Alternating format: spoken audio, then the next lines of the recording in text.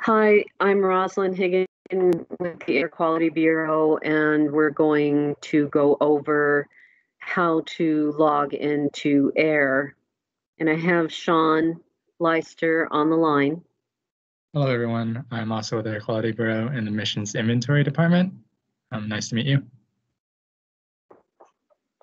So let me show my screen. The first thing you should do, you should see my screen. We are at the New Mexico Environment Department home screen. I'm going to click on AIR for Air Quality Bureau. Scroll down on the right, it says NMED, Air Quality Bureau. Click on that. And let's take the shortcut. You can click on inventory. If you see the sentence, we inventory emissions from industrial services, industrial sources. I'm clicking on that. And it will take you to the home page for emissions inventory.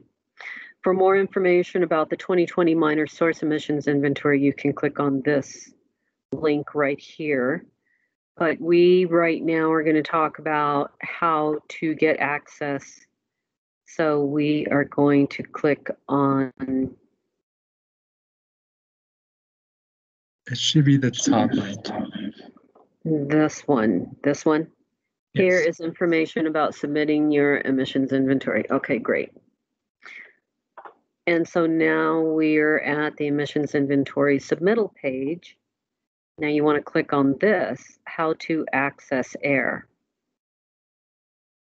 Click on that. We have a Word document, some information. So I want to go over this briefly. There's 3 user roles that we use in AIR, which stands for the Air Emissions Inventory Reporting Tool. It's online. The 3 roles are facility administrator, certifier, preparer/submitter. So facility administrator is the role that approves and disapproves preparers, submitters, and certifiers. The preparer submitifier is usually, in most cases, a consultant. Unless the company is small, then it's somebody from the company, which is fine. The certifier role is the person, it should be somebody from the company. For emissions inventory submittals, it's normally a company official, an owner, an operator, or the RO is absolutely fine. So what's happened here is that the ESAA form that you're very familiar with, some of you, the electronic subscriber application form, we're not using it anymore unless in certain cases. So it is being substituted with eManage for identification verification through LexisNexis. Okay, so let's go to how to gain access to AIR. So for the first step, you want to click into this link. And we're just going to do snapshots for this. And this link takes you to the SEP extranet portal, the secure extranet portal. And you want to click on register. Okay. Right here, if you click on this, click here to register, that brings you a list of all the applications. You see there's a very long list, but you're only interested in AIR. So you click on the link in the orange banner, and it will bring up this page. You enter your information, and you can submit it. And then you will receive this as an email saying thank you for your request. You should receive an email notification soon. Please contact NMED if you experience any kind of a problem. So that would be either Sean or me. And Sean, do you want to take over from here? Yes. So this is an email example that you'll get, there's a blue link here, but the links will be unique to your email address, which is highlighted in yellow right here. And then can you scroll down, Roslyn? Yes. Thank you. All right, so if you click on that link in your email, you'll be brought to this profile information page where you can just give us some details about who you are and your user ID as well. So just fill this out and click on the Create a User Profile button at the bottom of the page.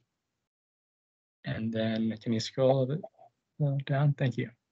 Yes.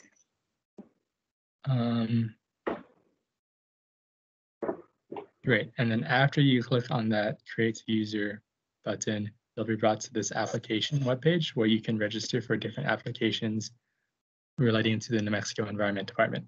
So for this tutorial, we are only focusing on AEIR, which is the Air Emissions Inventory Reporting, and it's our tool to submit your emissions inventory to us. And if you click on the Register button on the right-hand column here, highlighted in yellow, you'll be able to register for AEIR, and we can approve you to do so.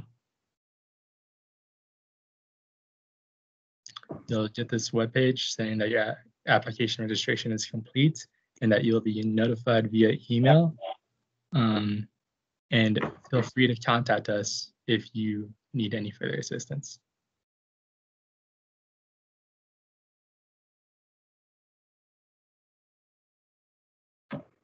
And then, go ahead.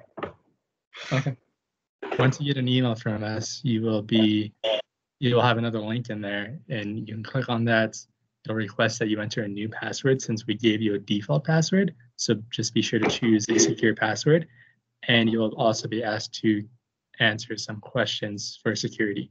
So just be sure to remember these for future reference.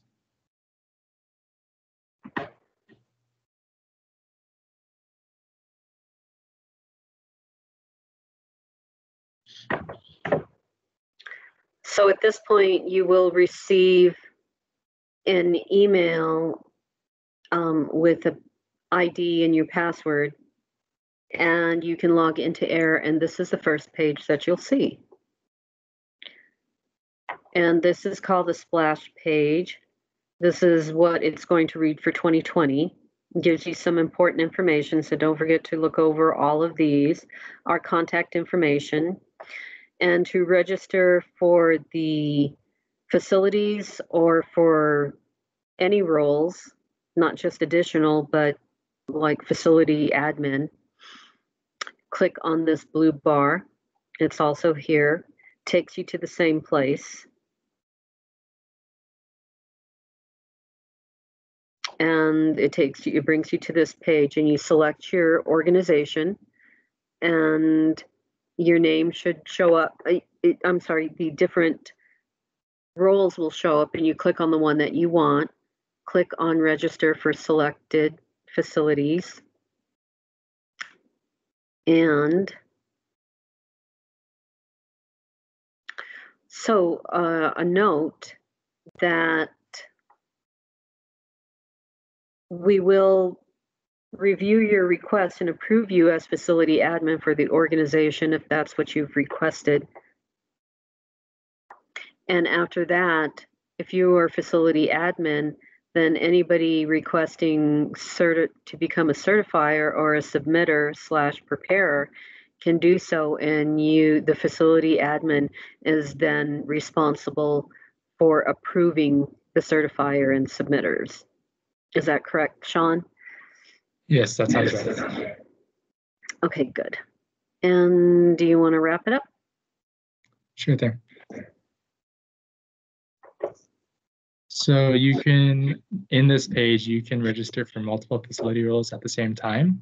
So when you click on register for this facility, another link will pop up saying you can complete your registration. And you can click on that link at any time after you've registered for everything you need to register for all of your different facilities. And then it'll send an email to us, and we can approve you to be facility admin for those facilities. And then you'll be notified, and you can continue on with your emissions inventory submittal. Which would take you back up to this page right here. So then when you click into this page again, your facilities that you registered for as facility admin will appear. Is that correct? Yeah. Yeah, once you become a facility admin for facilities, those facilities should appear in this middle section called facility emissions reporting. So that's another way for you to find out if you're actually an admin or not. And if you don't have a facility in there that you did register for, just contact us and we'll be sure to fix it. And to quickly go over this, so if you click on this drop down, it says all and minor and major, but we recommend that you stay in all for facility source classification. And then your facilities will all be listed here under facility.